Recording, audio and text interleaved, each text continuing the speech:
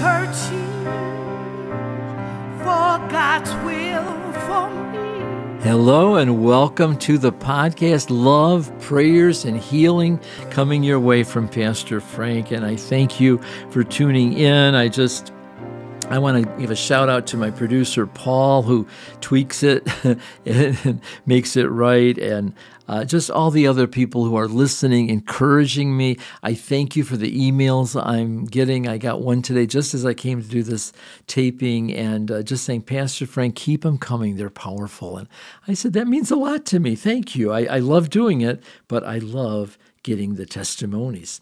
So today I want to talk to you a little bit. These are things that are important to me. They're like I would call mini teachings or nuggets, and I'm trying to kind of find out what God wants me to do with that and share that with you. But God has been dealing with me about purity and the importance of purity, and He really wants us to work this out in our life. Not that it's legalism, but sanctification is a process that takes place over time, and God wants us to be holy and set apart because He's holy. And if we look at holy as something normal or good, we don't shy away from it. And that's what He's been doing in my life. He's been showing me that He makes me want to be pure. And I want to read a scripture to you, and then I've got some thoughts that I want to share with you. And this is from 2 Timothy chapter number 2, verses 20 and 21. And this is what it says. He says right here, he says, but in a great house there are not only vessels of gold and of silver, but also of wood and of earth, and some to honor and some to dishonor. If a man therefore purge himself from these, he shall be a vessel unto honor, sanctified and meet for the master's use, and prepared for every good work. Now, He wants us to really, in a sense, purify ourselves. We're to purge ourselves. Some people don't like that. They want God to do all the purging. Take it away, Lord, take it away. And all He's saying is, okay, stop. Stop doing that. Admit it and quit it. But, people fall back into things, and I've had challenges myself. And so this is not about condemnation at all. This is about a desire to be clean before God and pure and holy and just ready for any good work that He wants to do. I love that, prepared for every good work, and we should be ready. And I'm always preparing for the next level because my life has been made up of times and seasons, and I've gone through a lot of different things, a lot of wonderful, wonderful things, though. It's been a wonderful life.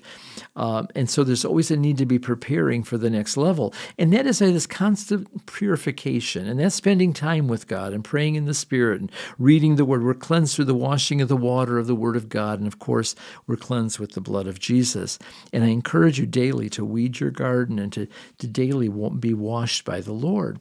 Now, I want to share an example with you. And I said, Lord, am I really allowed to share this example?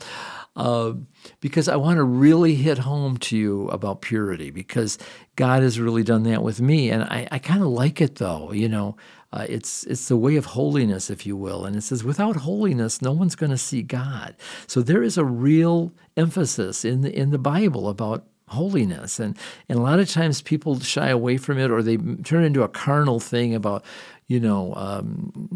lipstick and outward things. And it comes from the inside out. And if you're holy on the inside, it'll show up on the outside.